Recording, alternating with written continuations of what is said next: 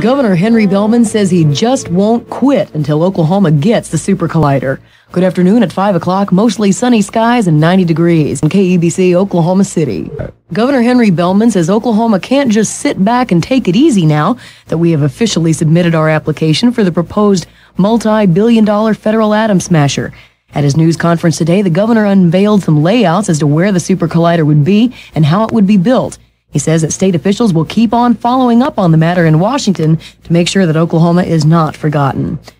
And things are back to normal this afternoon in Lawton after a pipe bomb and a propane cylinder were found in a briefcase in the Comanche County Courthouse. County Sheriff C.M. Hawkins says they were real lucky to find the bomb. If it turns out to be a bomb, we lucked out.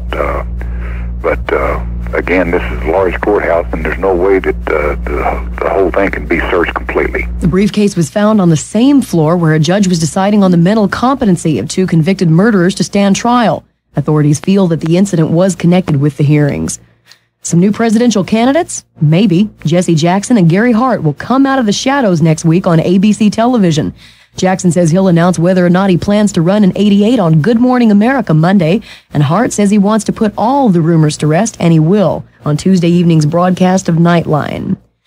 There have been more than a dozen confirmed attacks on shipping in the Persian Gulf since last weekend. That's more than in any previous month in the 7-year-old war. Still, the Reagan administration says they're not ready to invoke the War Powers Act yet. They're waiting until Friday to see if Iran will accept the UN's proposed ceasefire. And Mathias Rust profusely apologized today for flying his small plane into Moscow's Red Square. He says that he realizes now that he did threaten lives, although he pleaded with the Soviet court to show a little mercy. After all, he was on a peace mission. He's charged with, among other things, illegally crossing the Soviet border. On Wall Street today, industrials fell 9 points as 200 million shares changed hands.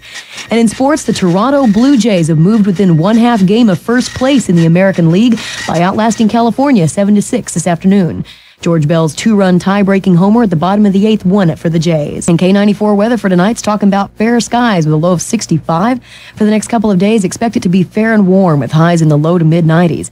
Currently, mostly sunny skies and an even 90 degrees. On Oklahoma's news leader, K94 FM.